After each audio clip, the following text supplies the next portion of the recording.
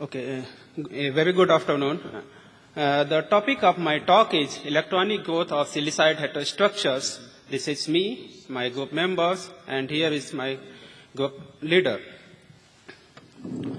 Here you can see our collaborator from Technion and from Tel-Aviv University.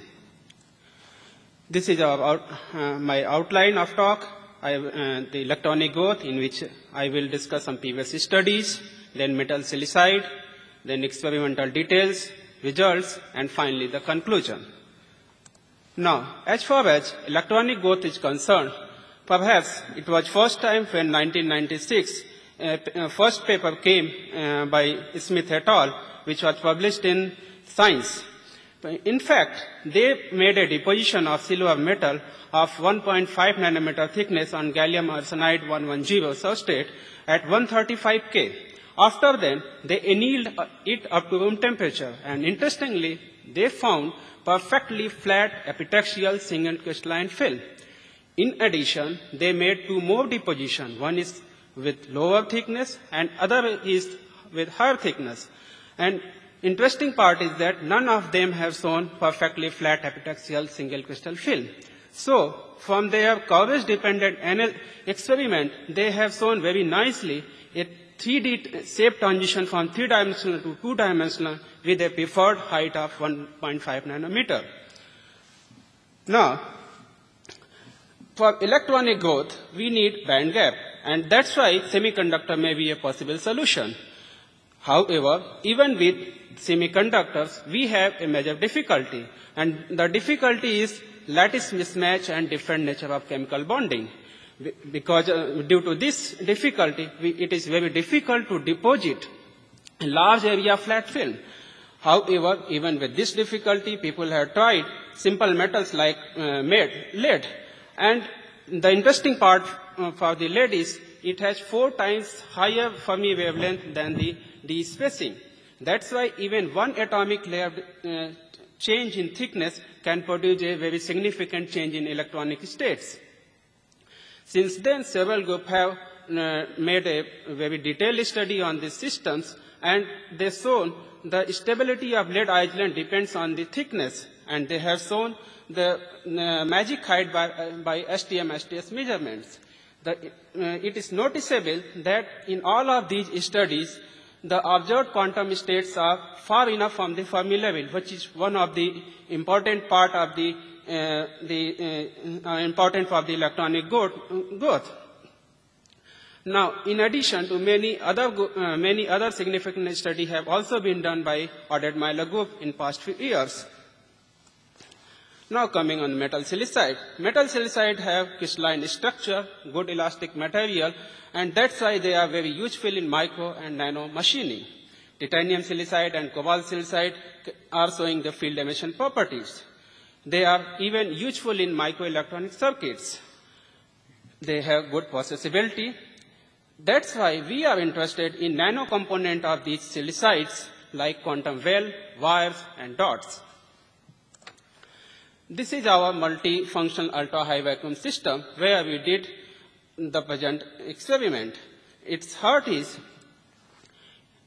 variable temperature scanning tunneling microscopy, where we can monitor the real-time imaging. In addition, it has read and lead facilities, where we can monitor the diffraction pattern, change in diffraction pattern during nucleation and growth in the sample.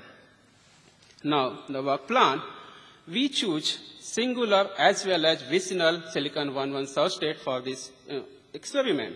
We degrease, then degas, then flash, and cool up to room temperature. We did read, lead, and STM measurement for getting the well-ordered 7x7 patterns.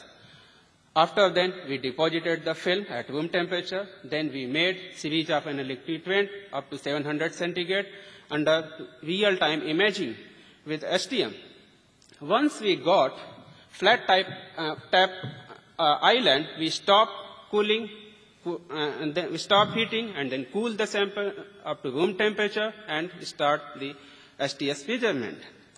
Here, this slide shows a different morphology on the vicinal surface as compared to on the singular surface. You can see on vicinal we have irregular non-faceted island, whereas on the singular compact faceted island.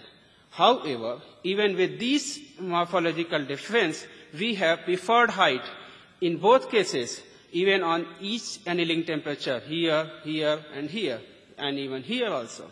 For more details, like self-organization and magic height, please refer poster P159 by Shirley Manor today. Now, the slide shows the two representative images where we did the STS measurement. You can see here very clearly the flat top irregular non-faceted island which is on vicinal surface, and whereas on singular surface you can see flat top compact faceted cobalt silicide island. Now coming on the spectra, the slide shows two representative IV curves as well as conductance spectra. In vicinal we have stepped IV curve, whereas on singular we have a smooth IV curve. Since in vicinal we have stepped IV curve, we are getting periodical conductance spectra with up to 3 explicit quantum value states in valence band as well as in conduction band. We marked the quantum state by downward arrows here in valence band and conduction band. You can see this thick continuous line is showing Fermi level position, and this small dotted line is showing the midpoint of the respective delta values. As we know that in general delta values are decreasing with thickness, the similar phenomena you can see here also. The delta values decreasing from 3.93 for this 8 bilayer to 2.43 electron volt for 14 bilayer.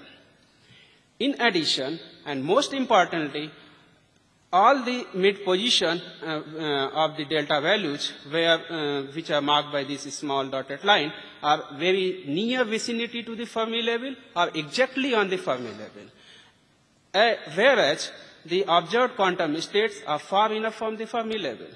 This shows how strong our observed electronic states.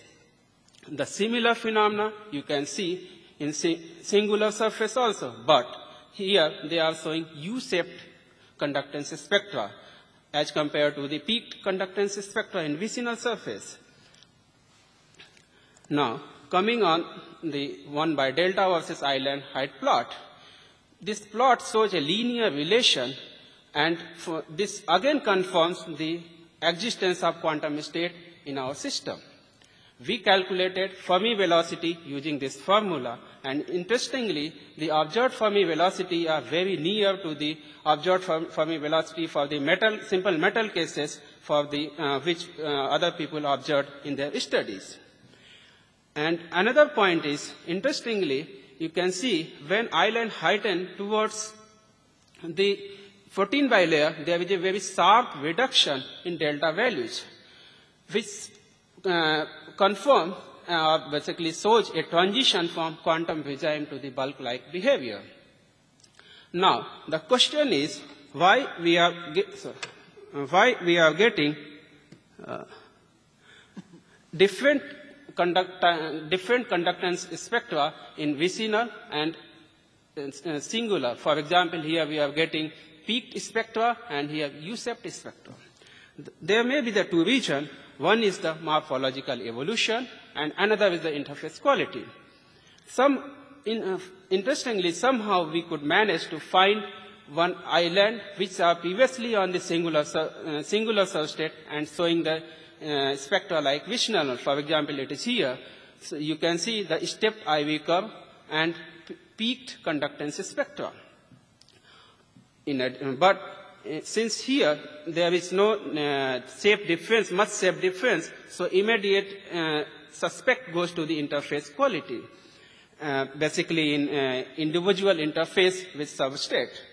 I would like to mention the study by Su et al., who already noted such type of dramatic individual interface with substrate even on the same substrate.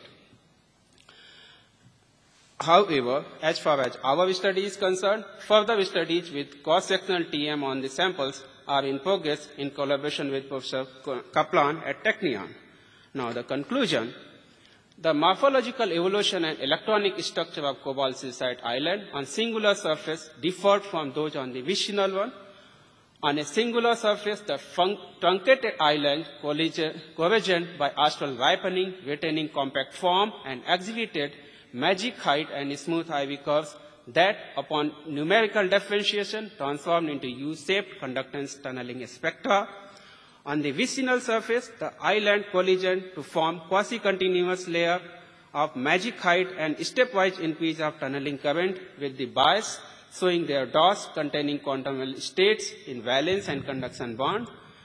On both surfaces, the island reciprocal energy gap scaled linearly with the island thickness, confirming the formation of quantum well without, however, overlaps between quantum well states and Fermi level for all the island considered. And finally, this indicates the stabilization of the most frequent island height by electron energy and low count for those of the higher energy, evidently not only for simple metal but technologically important silicide, for example, cobalt silicide, and perhaps for other transition metal silicide like titanium silicide, etc., can be grown two-dimensionally due to electronic stabilization.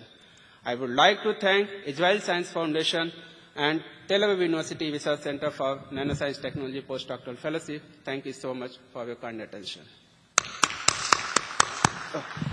Thank you, Dr. Tripathi. Any questions, comments, please? If this is not the case, thank you again for this talk.